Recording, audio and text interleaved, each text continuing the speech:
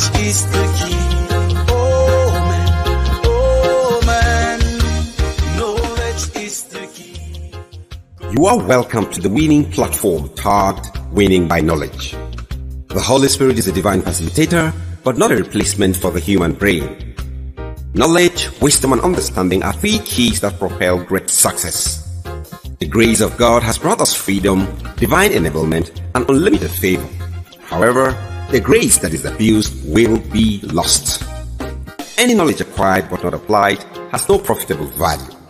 This platform, Winning by Knowledge, teaches a balance between personal responsibility and spiritual enablement as keys to unlimited success.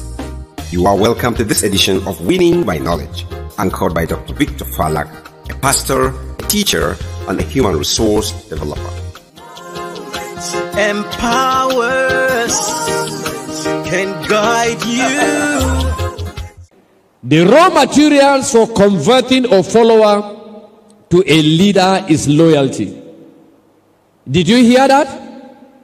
Praise the Lord. The raw material for converting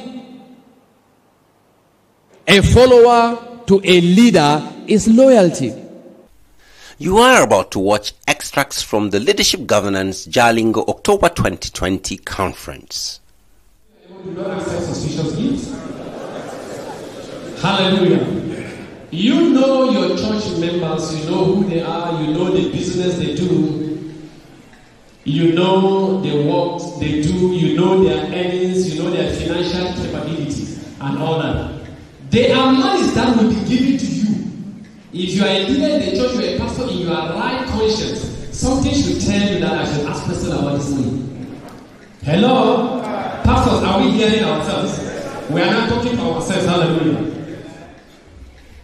If I have a brother in the church and I know that his salary is 20,000 naira per month, and suddenly he comes up and says, wow, Papa, I want to sow a dangerous seed.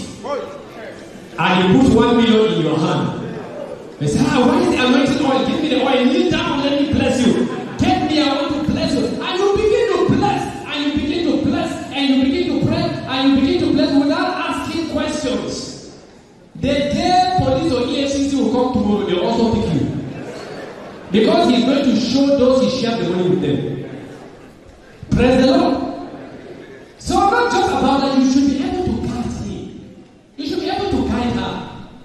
Oh, thank you, God bless you. Just hold on with the money. What happened? This breakthrough from where? He said, Papa, I did business on one business. Business has a name now. Business, and you know a lot of people just come under business. What business? Did you say one trailer of diesel or petrol? Let me know. Even kidnapping is a business. Armed robbery is a business. Business is anything that keeps you busy. That's business. That's why the church we are doing. Church is business. Hello?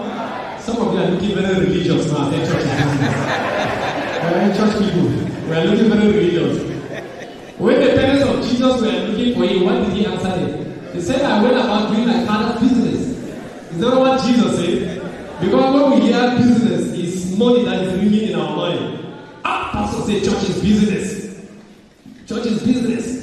No one that this clothes is wearing, I know it's church money. Say church is business. Church is business. Praise God. So business is anything that keeps you busy. Praise the Lord. So we are saying that don't accept what? Suspicious gift. In Matthew chapter 2 verse 7 to 8. Then Herod, when he had privily called the wise men, inquired of them diligently what time the star appeared.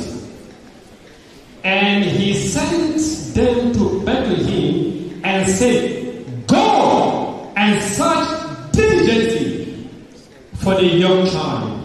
And when ye have found him, bring me word again, that I may come and worship him also. What a suspicious gift.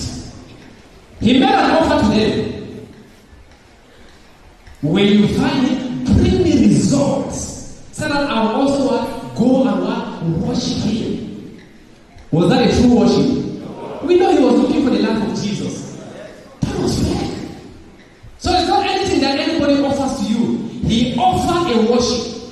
He offered the worship, but they offered him a fake. That I might also go and worship him. So it's not anything that is given to you that is real. Praise the Lord. So that's why we are saying that do not accept gifts that are suspicious. Do not accept gifts that will influence your decision. Ethically, this is very important when it comes to financial matters. Do not accept gifts that will influence your decision. In Proverbs chapter 17, verse 23 to 24, the Bible says, a wicked man accepts a bribe behind the back to pervert the ways of justice.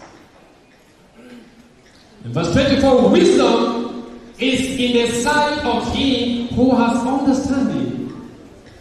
Wisdom is in the sight of him that has understanding. So you need to get this understanding that there are some gifts. Why is the understanding we are talking or trying to live here? If, for example, there are some couples that maybe they have some problems in the home, there's a crisis in the home, the wife, the husband, they are trying to settle an issue, and all that. And in the process of it, the husband that has never given me a seat, some money to say, oh, God bless you, darling, with 10,000 naira. He has never given me anything all the while. And while the case is to appear before me, he suddenly appears with an envelope of 50,000 naira. I say, God bless you, darling, with this 50,000 naira. And the case is coming up later that day. What do you think he's doing? When you accept that gift, what do you think is going to happen? Is it not going to influence your decision? That you just collected 50,000 naira in the morning, and he's coming in the evening with his wife for a case before you. With that 50,000 naira that is still wrong in your pocket, are you going to be attacking that man before your wife? Are you going to tell him the truth before your wife? Because something somehow, you will try to hide the truth as someone says there is wisdom. A lie is a lie. Praise the Lord. Amen. So we are saying that don't accept any gift that will influence your decision. Minimize or avoid business transactions with your members. Avoid or minimize business transactions with your members. If you are into market, we're talking about market business now, financial transactions now. Please minimize it or stop it if you can. Because it has its own implications. For those that are into business, partnership businesses, they will tell you about that. Stay tuned. The Leadership Governance JALINGO 2021 is here. It is an interdenominational ministers conference that deals with church leadership and church governance with the theme, Becoming a Better Leader Through Loyalty and Followership. You can be as brilliant as anything. If you are not loyal to your master, you will not gain access to his heart. This year, the 2021 edition promises to be better. Over 23 books authored by the convener, Dr. Victor Falak, will be on display. The raw materials for converting a follower to a leader is loyalty. Only registered participants will be entitled to a copy each of the book titled Pastoral Loyalty and Followership, along with other inspiring conference materials. Date 13th and 14th October 2021. Time 7 a.m. daily. Venue Khan Secretariat, Jalingo. For participation, hurry now and register at www.godsgraceandlove.org/register. Be there. Words of wisdom for today. The grace of God is that extra force added to human by God that makes an ordinary human being to become extraordinary. Extracted from the book, What Grace Is This? Authored by Reverend Dr. Victor Falak. Welcome back. Because it has its own implications. For those that are into business, partnership businesses, they will tell you about that. If you are into partnership business, along the way you are going to have issues. You are going to have trials. You are going to have some challenges here and there. And you quarrel with your partner, you agree. You fight with your partner, you agree. When it gets worse, you part ways. When you are in a partnership business, you quarrel about profitability. Oh, I don't trust you. How much was the profit? Can we call the man and ask him and all that? Are you supposed to be doing that with your member? It will your, what do you even call it again? Your respect to dwindle. And as soon as something even goes wrong with that business money, that is the time that that brother will remove his brotherly gown and tell you that he was an unbeliever before he came to church. And you need to produce that money. That's why they will tell you that a member and pastor are fighting.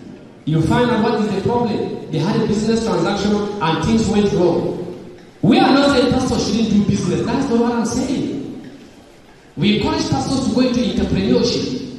But we are saying, why I'm saying that, let us minimize. And if possible, you can even cut off. To be doing business transactions with your church members, it has a lot of implications. In Genesis chapter 13, verse 7, the Bible says, and there was a strife between the headsmen of Abraham's cattle and the headsmen of Lot's cattle. And there was a strife between the headmen of Abraham's cattle and the headmen of Lot's cattle. So these were two partners, they were two brothers, and because they were doing business together within the same environment, we all know the story of what happened. Praise the Lord. But thank God for the wisdom of Abraham. Do not go into suspicious business transactions. Any business transaction that raises a question of how this kind of business pastor is doing. Is it not cocaine they are smuggling? This business that pastor is doing, is it not trafficking? This business, any business that will raise suspiciousness, please and please don't go into that kind of business. In 2 Corinthians chapter 8, verse 20 to 21, from the Good News translation, it says, we are being careful not to stir up any complaints among the way we handle this generous gift. We are being what? Careful. We are being what? So let's be careful about the kind of business we get into. In verse 21, our purpose is to do what is right, not only in the sight of the Lord, but also in the sight of others. So avoid such businesses. For instance, stop selling or buying business goods from the black market. You are a pastor, you are doing business good. It's good for you to do business. You know, black markets are markets that are banned by the government. You can be arrested there at any time. Imagine you are a pastor and they are putting handcuffs on you that they caught you in the black market. And your members are bringing food to you in the cell. And they tell you, Papa, you shall be well. Papa, we're going to have night vigil today for your release. What are you releasing? What took you to that black market in the first place? The things you must avoid them. Praise the Lord. The things we must avoid them. Stop buying or selling criminally suspected goods. It's not good for you. Stop doing business that are only operational at night. Please, pastors, any business that is only at night, you leave your house and tell your wife, I'm going for business. And it's only at night that they do that business. Please avoid that business. Devils operate only at night. Armed robbers operate at night and all that. Any business that is always night, please avoid it. Do not borrow money you cannot repay. Praise the Lord. When you borrow money, there are implications of the money you borrow. So don't borrow money that you cannot repay. When you borrow money, they will charge you interest. That is cost of what you are borrowing. When you borrow money, there is inconvenience of that money you are paying. When your salary is coming, they are taking it away from you. So when you are borrowing, there are cost implications. Luke 12 verse 28, Jesus said, for which of you, intending to build a tower, does not sit down first and count the cost? If you are borrowing money, there is cost for the money you are borrowing. Embarrassment is part of the cost. When things go wrong and the lender calls police for you, that is part of the cost. If you know you are going to default, the costs are plenty. If your salary comes, they'll take away your salary to pay the lender, that is part of the cost. So count the cost. Praise the Lord. Praise the Lord. And as we keep to this ethics, we pray that this ethics will help you, will help your ministry, will add flesh to your ministry, will reveal things in your ministry, and your ministry will grow better in the name of Jesus. Will grow from grace to grace in the name of Jesus. Will grow from height to height in the name of Jesus. Can we rise our keep for a minute and just appreciate God as we are done with this concession before we go for play. Just appreciate God. Say, Father, I thank you for your word. Talk to him. The Bible says that the entrance of his word brings light and it brings understanding. Thank you for watching. Stay tuned for the next episode showing on this station at 2:30 p.m. tomorrow. Also, follow us on YouTube and Facebook. The Leadership Governance JALINGO 2021 is here. It is an interdenominational ministers conference that deals with church leadership and church governance with the theme Becoming a Better Leader Through Loyalty and Followership. You can be as brilliant as anything. If you are not loyal to your master, you will not gain access to his heart. This year, the 2021 edition promises to be better. Over 23 books authored by the convener, Dr. Victor Falak, will be on display. The raw materials for converting a follower to a leader is loyalty. Only registered participants will be entitled to a copy each of the book titled Pastoral Loyalty and Followership, along with other inspiring conference materials. Date 13th and 14th October 2021. Time 7 a.m. daily. Venue Khan Secretariat, Jalingo. For participation, hurry now and register at www.godsgraceandlove.org/register. Be there. Oh man,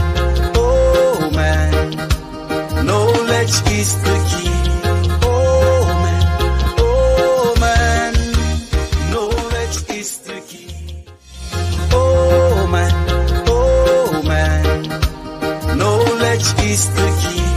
Oh man, knowledge is the key. Oh man, knowledge is the key.